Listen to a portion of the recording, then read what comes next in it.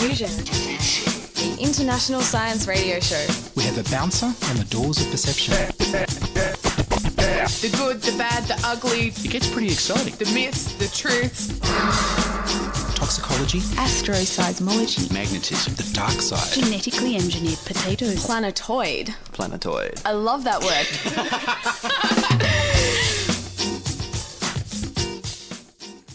Hello and welcome to Diffusion. Sit back and relax while we inject weird and wonderful science directly into your genes. I'm Ian Woolf. On this edition, Patrick Wang launches SpaceOps Australia. But first up, here's the news about reversing aging in fish and flies.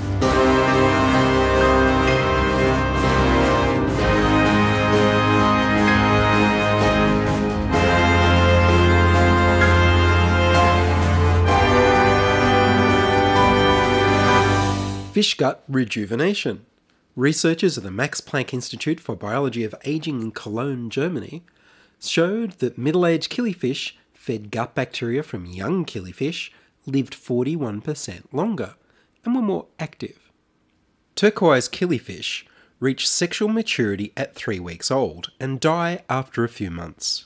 The turquoise killifish lives in temporary ponds that form during rainy seasons in Mozambique and Zimbabwe. As we age, humans and mice tend to lose some of the diversity in our microbiomes, developing a more uniform community of gut microbes, with unhealthy species rising to take over when we're elderly. The same loss of gut microbe diversity happens to killifish. The team first treated the middle-aged fish with antibiotics to clear out their gut flora, as would happen in fecal transplant therapy for humans. Next, for 12 hours, the researchers placed the treated middle-aged fish in a sterilised aquarium containing the gut contents of young fish. The middle-aged killifish probed and bit at the gut contents to see whether it was food, which caused them to ingest the microbes, even though they didn't actually eat the young fish gut contents. The researchers found that the transplanted microbes successfully recolonised the guts of the middle-aged killifish that had been in the tank with them. At the advanced age of 16 weeks old, the gut microbiomes of fish that had received young microbes still resembled those of 6-week-old fish.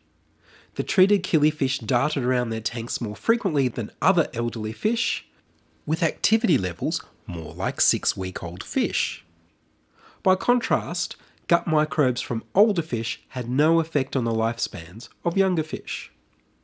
The treated fish's median lifespans were 41% longer than fish exposed to microbes from middle-aged animals, and 30% longer than fish that received no treatment.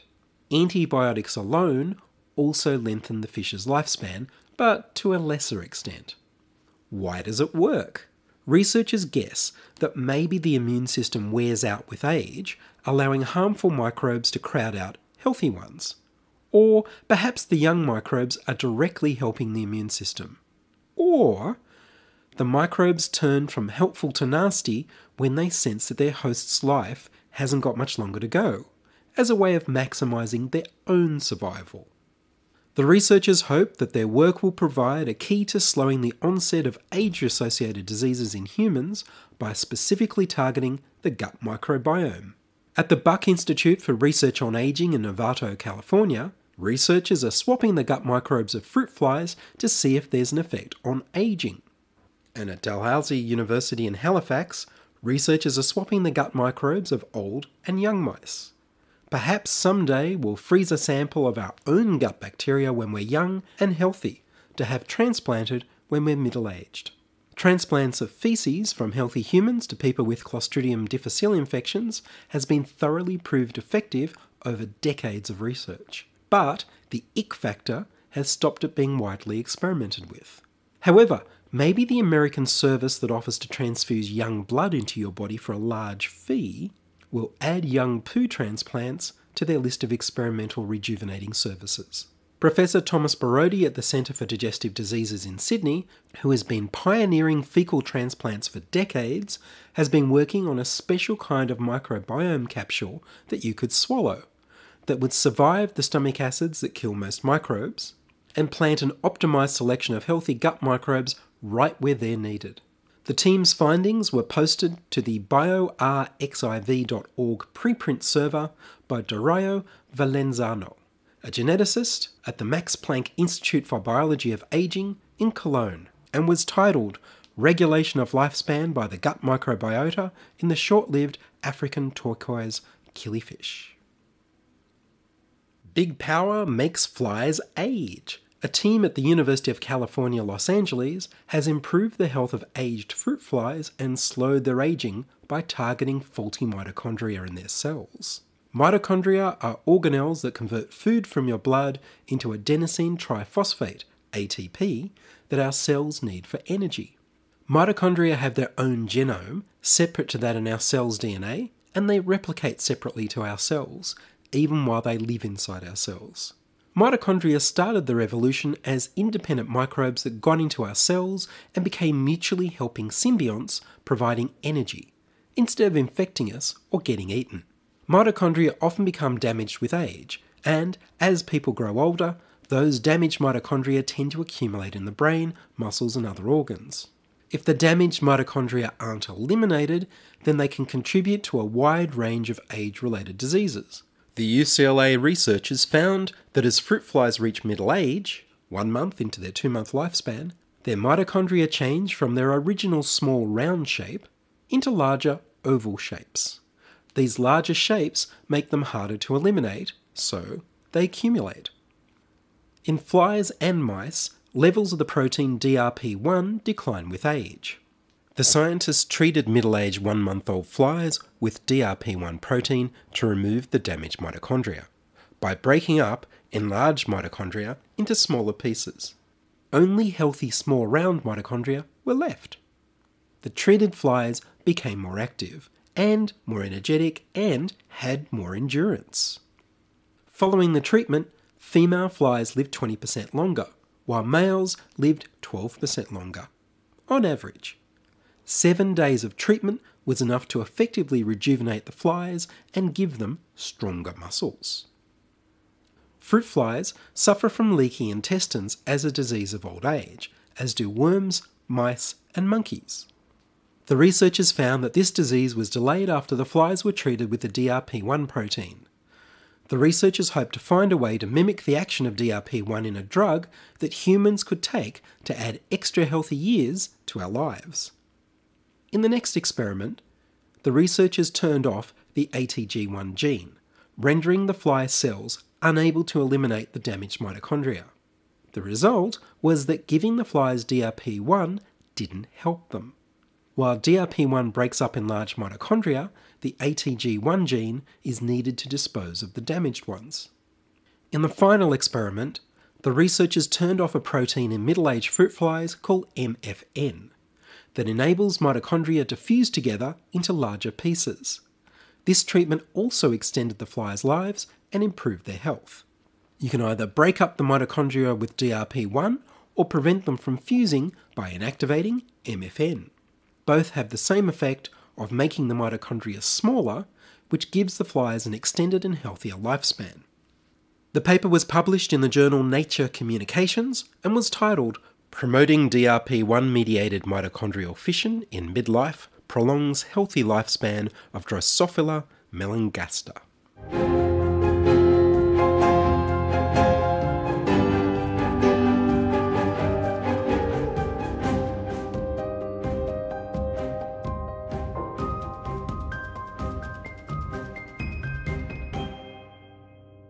You're listening to Ian Woolf on Diffusion Science Radio. Send emails to science@diffusionradio.com. We're brought to you across Australia on the Community Radio Network and podcast over the internet on www.diffusionradio.com. Next up, rocket science. Patrick Wang is one of 5 co-founders and CEO for SpaceOps Australia, a local launch company designing and building rockets to launch small satellites. I spoke to Patrick at an Orbit Oz Space Entrepreneur meetup and began by asking him why build small rockets instead of very large ones like everyone else. So of the recent years, the satellite market has been constant and satellites traditionally have been, as you say, very large. But what we've seen now in the last 10 years, in fact, the onset and creation of these new smaller satellites, they're 10 by 10 by 10 centimeters cube at base level, but they build up to 1 unit, 2 unit, 3 unit. They're very, being small, they're light weight as well. They're also very cheap to manufacture.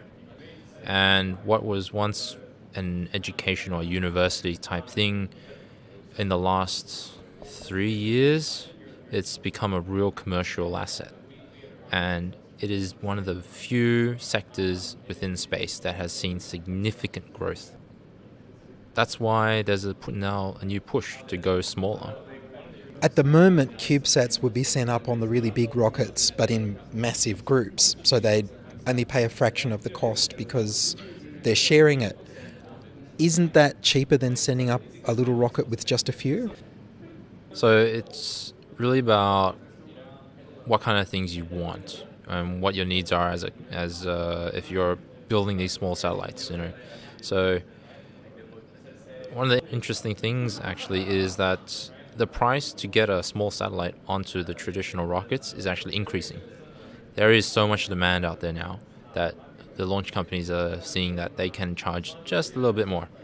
Now, of course, once you ride with them, you're at the mercy of the large rocket that's sitting next to you. They say when we launch, they say where we go, what altitude. And, that's something you don't really get a say in. And if you have a mission-specific requirement to say we need to be somewhere at this type of orbit, well, I'm sorry, that's not going to be their priority. So with a smaller launch vehicle, we can afford that option to these smaller satellite developers. Our launch times are going to be much faster. Cost-wise, we will be working very hard to make it competitively priced, if not less. So we're going to offer our customers lower cost, near on-demand access to space. And so you're going to be competing with reusable rockets from people like Elon Musk with his SpaceX. So are you going to have reusable rockets? Absolutely. It's the only real way. This is a challenge that we need to do. If we want to provide access to space for everybody, we need to solve this problem. SpaceX is on their way. They've done their first stage recovery. Once they achieve their second stage recovery, it's a whole different ball game for space. So for us in small launch, the economies of it is if we build one, throw it away, it's very expensive. So we have to build for reusability in place. And then that's how we can continue to compete with someone like SpaceX in the long game. And what's the weight of the payload that you're aiming to send up? At most, it'll be 25 kilograms. And for that 25 kilos, what sort of price are you aiming to have the rockets cost people to go up? That's an interesting way to put it. Well, I would say, in terms of pricing, a lot of the time the pricing value is done by dollars per kilogram. So a lot of our competition is hovering around $30,000 per kilogram. SpaceX, by economies of scale, they've got that much less. We're talking like $7,000 a kilogram. So our target is to get that lower than 30,000 per kilogram, and lower than 20, lower than 10, and that'd be ideal. And is it a different sort of technology to what the big rockets are using to send a smaller payload into space? Are you using different fuels, different technologies, or is it pretty much the same thing scaled down? It's actually very similar in technology, absolutely. It's all about a matter of energy density and just having a fuel source, at least in current times, having a fuel source that's green. That's safe to handle, not deadly to anybody. So, a lot of the information, it's all built on previous work of NASA and Roscosmos, the Russian space agency, and then every other space agency. So It's tried and true and tested essentially. So that's what we're using. It's stuff from the previous century. So when you say green, what do you mean? So rather than using, let's say, hydrogen peroxide, for example, incredibly toxic, we use kerosene combined with the oxygen. So it makes it a bit more friendly to the environment. How many stages in your rocket? Our stage has 2 stages. Primary stage, of course, gives maximum boost, fight the gravity, and then second stage, it'll take it to orbit and do the final course corrections as well. And where would you be launching from? That's a very good question. Ideally, we'll be in northern part of Australia, so we're looking at North Queensland, the Northern Territory even. If we can get any further, then that'd be great, but we'd like to stay on the mainland, mainly because we have access to towns, industries there. It's easier to transport, our oxygen, for example, whatever hardware we need. Our vehicle's being designed to be easy to transport. We can send it on road even. So, not having to fight an ocean to get to somewhere, not having to handle all the nightmare of logistics of getting things to a sea platform. That's why we prefer to be on the mainland, Australia, and be as close to the equator as possible. And you want to be close to the equator for a bit of an assist? Yes, absolutely. We want the mass of the Earth to kind of throw its body weight around and, give us that little bit more kick. So can you explain that for people who haven't heard of why you want to launch from an equator? So the Earth is rotating on an axis, and that rotational spin can be applied to the object once we lift off. So at the equator, the spin is the strongest, and so once we launch from there, we get that little bit of extra boost, and that makes for a much more efficient rocket. When did you start? We started at the 2017. We actually came together during the end of 2016, so that was December-ish. And yeah, started 2017, we incorporated, and that was it. We've been at it ever since. And you've already started testing some of your motors? Yeah, so we got into an incubator called Incubate at the University of Sydney, and at that time we were given $5,000, and we figured that was the thing to do. Build an engine, get out there, just make it happen. Let's see some fire. So that was it. 14 weeks. We looked at all the technical documents, did some drawings, got it made, CNC machines, this and that. Found a friend with a contact out in Bathurst. We went out there, tested it. Oh, that was a long day. It's 4 a.m. to 9 p.m. We were at it. And yeah, at the end of the day, we got that thing throwing fire. And when do you expect you might have your first actual flight with your rocket? Actual flight will be kind of suborbital. It'll only be a few kilometers. We expect that to be in 2018. With actual getting to space, touching space, over 100 kilometers, hopefully 2019. When your rockets return, how are they coming back? So our plan of attack is to work with a method of decelerating used on some of the Mars missions. So they call it aerobraking, and it's just the spacecraft skims the planet's atmosphere and uses the atmosphere to decelerate. So our vehicle is being designed to have a flight re-entry, so a glide re-entry system. Of course, we'll be traveling very quickly. We don't want to be burning up. So we expect to be aerobraking over some period of time. We can resist high temperatures, of course, but to an extent. So it's a careful engineering challenge to find the right path, find the right amount of time to re-enter Earth's atmosphere and then come back on autopilot, essentially. So we want to fly it back into somewhere. And I imagine it's an expensive business to start up. I mean, just merely to get the licenses to be able to launch, especially since you're not just making satellites, you're making the most dangerous and biggest part, the rocket. Is that a difficult thing for a new company? In our current environment, absolutely is. The current rules are you need a space license and then a launch permit, two separate things. The license, the space license, gives you power to actually operate a facility, launch a vehicle. That's $400,000. And then year after year, it's like $190-something thousand. It's a very high bar. It's very prohibitive for a small launch company. But it's something we hope will be changing in the near future. And it kind of aligns with our timeline, I believe. So what we're doing is costly, yes. We're expecting at least $5 million to do the full test program. But compared to trying to build a traditional launch vehicle where you need hundreds of millions of dollars, thousands upon thousands of hours of time, this is possibly one of the cheapest ways for us to get to space.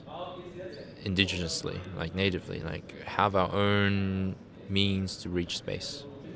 I've been told that part, at least, of that license fee, at least the per launch license fee, is to go towards the government's international obligations if anything goes wrong. If something crashes into somebody's property or whatever, the government's responsible, and so it goes a tiny way towards the insurance for that.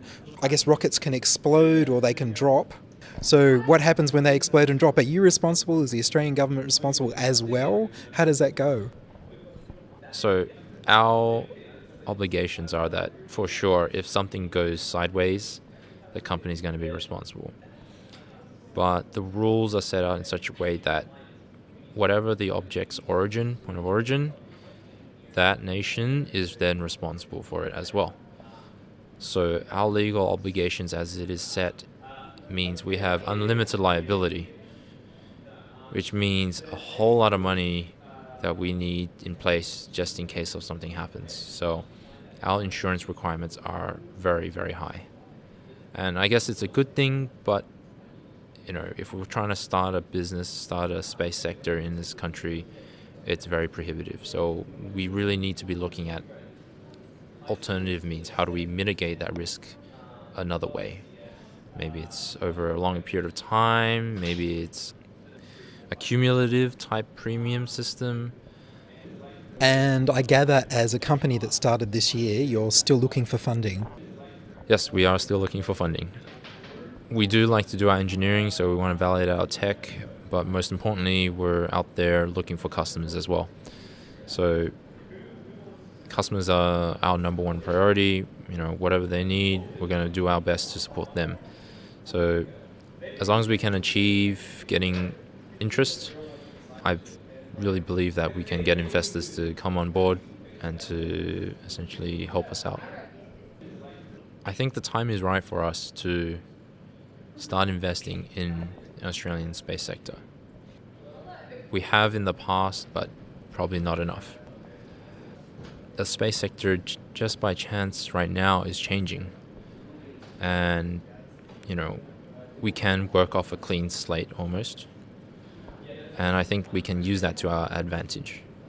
It'll really, we can tailor make a space sector, a space agency that'll fit the future of space.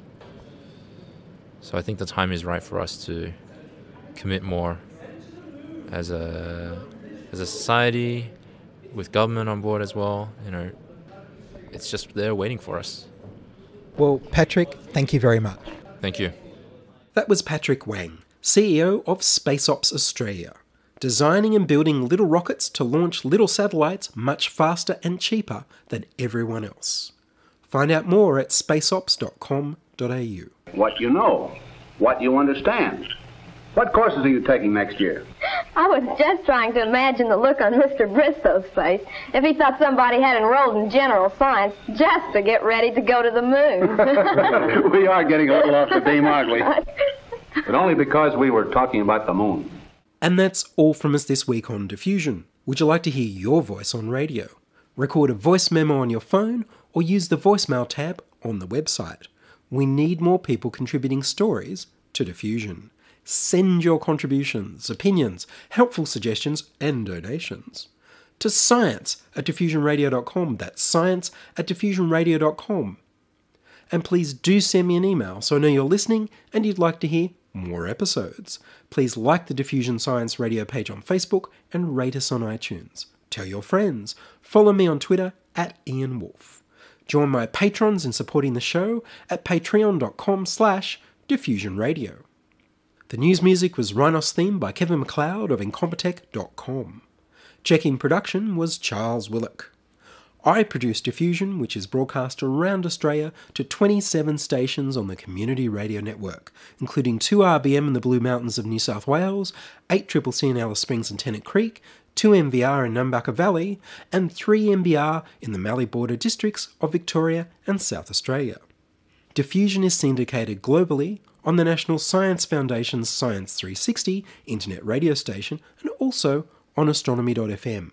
Subscribe to the podcast on the Diffusion website, www.diffusionradio.com. That's www.diffusionradio.com, and check the website for links, photos and videos about this week's show.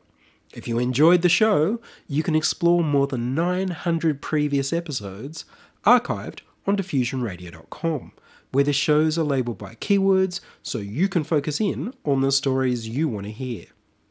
Subscribe to the Diffusion YouTube channel at youtube.com/c/diffusionradio.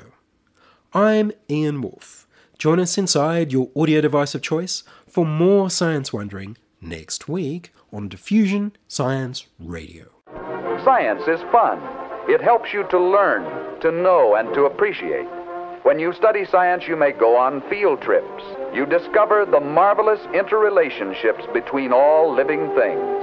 You learn to read the history of the Earth as it is written in rocks and fossils. You find out what makes things tick, everything from a molecule to a living organism.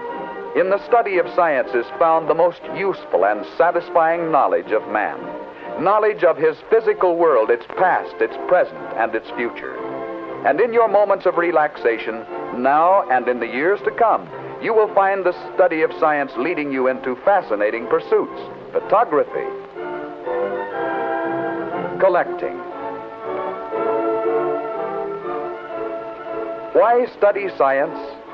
Study science because you will find in the study of science a richer, more rewarding life.